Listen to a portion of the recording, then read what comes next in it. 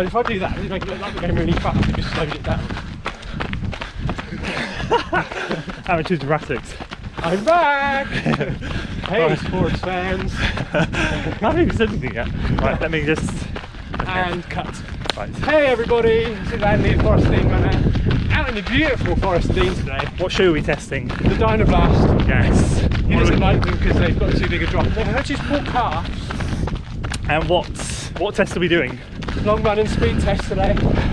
There we go. Out in the woods with me, who's a slow ultra runner. So I'm going to be puffing and panting to keep up with Andrew. It's going to be a good day. And he's got his cap on backwards, means business. He said it best. So we're out here on the long run test first of all.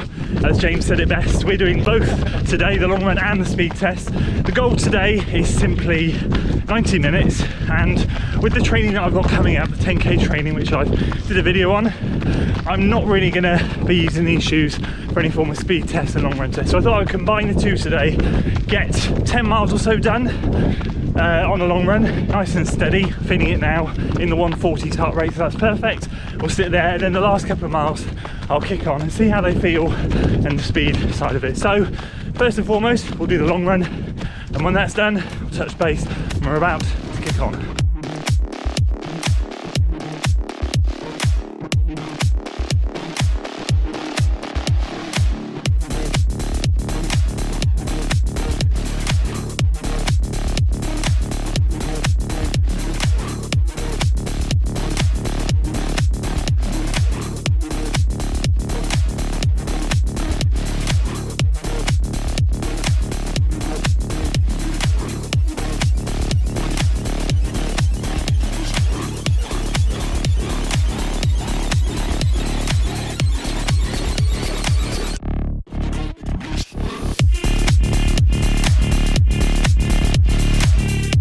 There we go, just coming up to the end of the long run segment. We've done 9 and a bit miles, so we're going to get to 10, and then we're going to kick on for 2 miles for the speed work. It's been a steady effort today. Heart rate has been way too high, but we've topped out 172, which is naughty because that's like threshold, but it's just been a steady effort, and I've got to get these steady efforts in to get back fit again. So yeah, solid overall, feeling good. Kickstart with the speed. And there we go, just like that, we're onto the speed. So we're just about to kick into it, just heading down the hill onto the flats. Solid long effort now to see how these things feel. And we pick up the pace, 2 miles, let's see what we can do.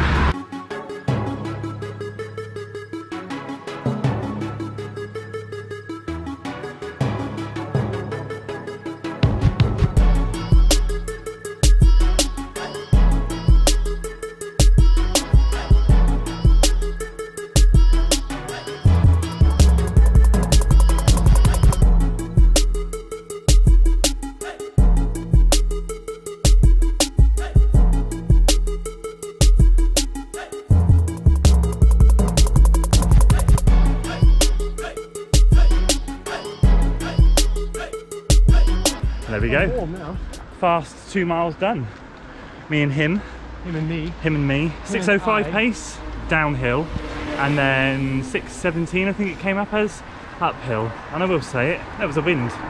So overall, really happy. Heart rate was through the roof.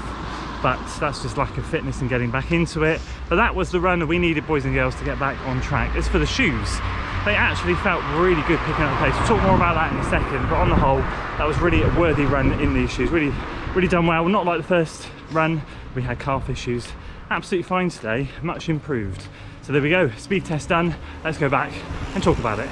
So there we go, 12 miles done and dusted in the Asics DYNABLAST. Speed test and long run test done. Combined, slightly not as good testing as I'd like to be, but to be perfectly honest with you, I was a little bit hesitant with this shoe. If you watch the first impressions, it did give me calf pain. We'll go over all of that if I'm still getting the calf pain at the end, and we'll go through my thoughts on it. So I wanted to kind of do a combined testing, plus the fact that we've got 10k training coming up very, very soon. Lots of short, sharp intervals, and this is not a shoe that I would really want to use for that sort of work. But overall, I'm coming out of today's run very positive about this shoe, much more positive than I was on the first impression. So we'll dive right in to the long run. So 10 miles in the end at a relatively steady pace. I think by the time we kicked into the speed work, we were hovering around 7:12 per mile, which was great, exactly where I wanted to be. I love a good steady long run, as you guys know. And yeah, I was concerned with the calf pain. I was concerned how it would feel, and I didn't get any of it, which is really, really positive. I actually took this thing out on Friday for an easy buggy run and felt really positive about it. I didn't get any issues then. I wanted to do a little tester in the shoe before I committed to doing a longer run, just to make sure, because if I got calf pain in the short run, I certainly was not. I was just going to abandon testing in the shoe and possibly see if I could send it back. But positive stuff, didn't get anything, and today didn't get anything on the long run. It was actually rather comfortable. There's still the overhanging thing in this shoe of the fact that it's a 12mm drop. It's just excessive. It does not need to be there. I agree with so many of your comments on the first impressions video. 12mm is excessive. 8 to 10mm is enough. We don't need any more. And with that 12mm, you do feel like you get a little bit less cushion in the forefoot. Obviously, you're landing much more midfoot, forefoot. And so by the end of the long run, my feet weren't burning by any shape or form, but I did feel them. Like there was a very dull throbbing in the base of my feet. And I know that I could have probably done 15, 16 miles in them and it's still been okay. But I think any more, and I think I would have started to suffer. But on the whole, if you're looking at medium long runs, yeah, it was pretty darn good. Comfort levels were really good as well. Obviously, you guys know I love the top of this shoe, the upper, everything. It was really comfy. The heel is very plush, fits lovely in there, and the cushioning, it was ideal. Now moving on to the speed, and I have to say this thing did really, really well. I even turned around to James at just over mile 1. I said, damn, this shoe is actually really good at this sort of pace. I stand by the fact this is not an interval shoe.